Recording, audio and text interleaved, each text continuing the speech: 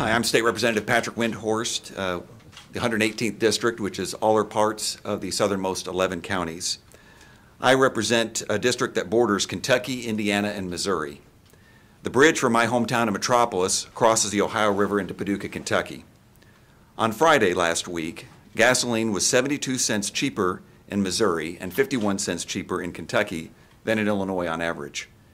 Yesterday, at Sam's Club in Paducah, motorists could buy a gallon of gas for $3.78 at Murphy Express.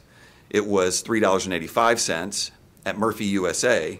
It was $3.87, and at the Paducah BP, it was $3.88.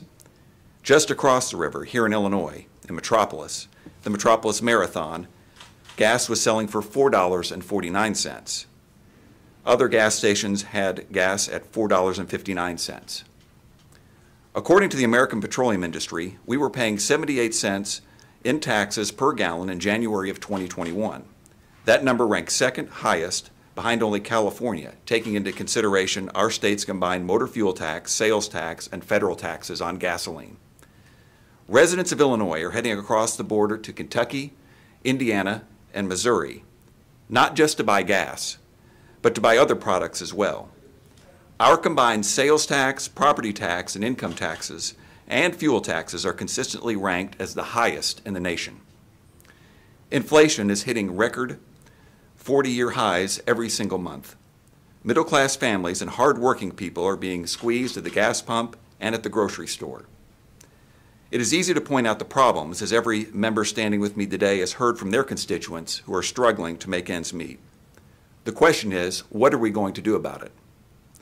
I have filed legislation, HB 5481, that would suspend the sales tax on motor fuel when the rate of inflation measured by the Consumer Price Index is more than 3% over the previous 12-month period.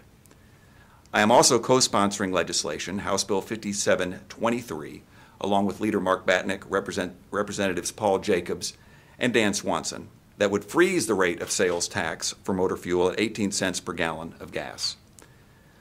My colleagues and I have all sponsored legislation that would freeze, suspend, or outright reduce property taxes, various sales taxes, income tax, and these fuel taxes over the course of this General Assembly.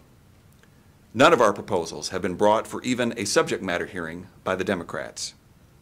The lack of action by the Democratic majority on this issue of inflation and high gas prices is inexcusable, and is why I'm standing here today with my colleagues.